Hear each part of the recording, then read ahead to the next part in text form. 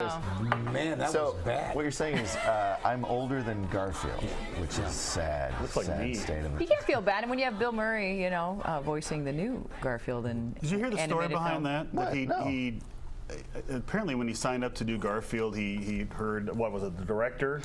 Tom knows, the cameraman, and was basically just said, all right, I'll do it. Didn't realize what he was doing, basically. Do you know how you book Bill Murray into a movie? He has a 1-800 number, and you have to leave a message. You have to leave a message, pitch your project, and then you wait. The director of St. Vincent has this great piece about it's a 9-month process. You left a message 3 months later, you got a call from Bill Murray.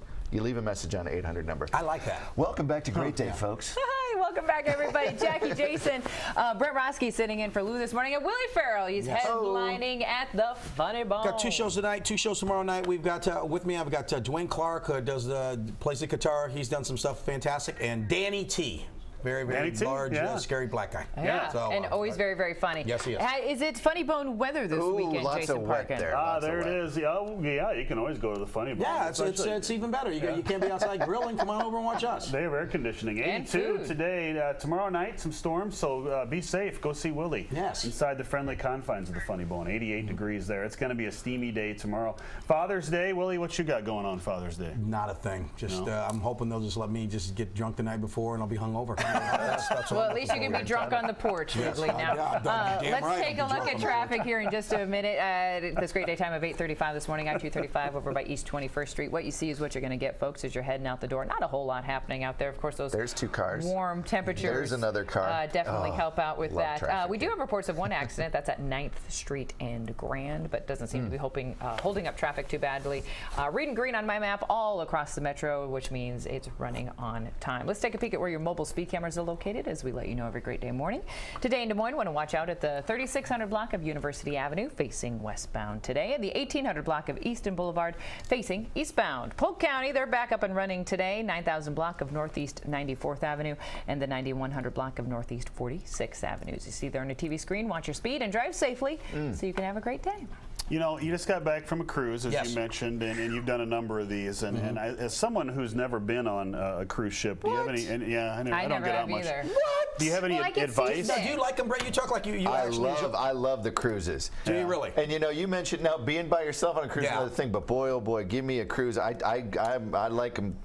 Give me a Mai Tai and nothing to do all day. I'm a happy boy. Well, I see a lot of those guys. Like, you guys are all over the cruise ship. See, that's why I bought boats in California, because I could basically have a mini cruise. I'd sit up there and we'd say things like, I'm the cruise director on the Lido deck. We'd be idiots, but... Now, is there a specific cruise line that you like to travel, or a specific place you like to go?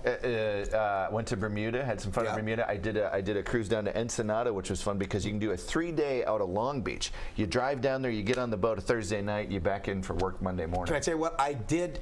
The Bermuda, I've done that 2 or 3 times for NCL, but Ensenada, what you were talking about, this is about 20 years ago before I was married. I was with a couple of my cousins, and we took a little ship out of San Diego to Ensenada, and you get off during the day, and then you kind of wander around. It was like the movie Hangover. We got out, we're drunker than skunks. It's the middle of the afternoon. We're in Ensenada eating food off the streets that probably could kill you. We end up in a strip club with the beads, and the stripper come out looked like Freddie Fender in a bikini. I mean, she had like a handlebar mustache, and I mean, it was unbelievable. It was like my Ensenada cruise, basically, we were partying with it. You say you don't like to be on cruise ships. We were a bunch of friends all night, and the next day we're like, the boat's not moving. I look out the window. I didn't know we had to stop, and there was the big Mexican flag. And we're like, where are we? We were having some fun. Yeah, I've done the cruise where you go through the Panama Canal. That was kind of neat. But yeah, how was that? It was kind of, well, here's the thing about the cruises with me.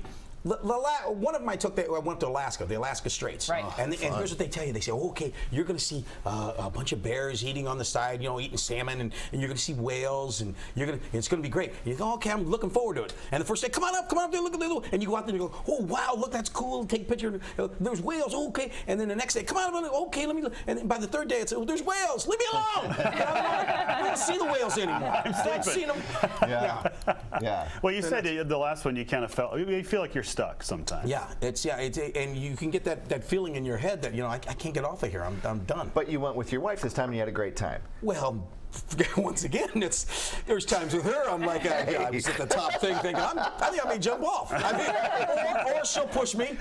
Either way. There's a lot of that. You know, cruise ships, a lot of people plan that so they can chuck you off the balcony. It's easy to kill yourself. I mean, seriously, if you're ever suicidal, that's the way to go. That's what we like to support here on Great Day. If you're ever this is a happy Friday here. Right up the front there like Titanic, and I'm the greatest. Then go under, the propellers get you, that's it. That's it. Exactly. That's the way to go. Man, I've learned a lot this morning. Took a dark turn. Cruise ships are not always like this, folks. You guys have got to take one. Well, I've seen every Saturday night when I was a kid. We ought to do a great day cruise. Let's just do a great day cruise where we bring. We should. Great day cruise. Yeah. Hey, the general manager's out there talking right now. Ted, great day cruise, buddy. A great day. I'll do comedy, and you can predict the weather, and you talk politics, and you wear that two-piece, and we'll be fine. And we'll have a great day. A great day. Well, it's going to be a great day at the Funny Bone if you head on over there tonight and tomorrow. 2 shows tonight and tomorrow with Willie, Farrell.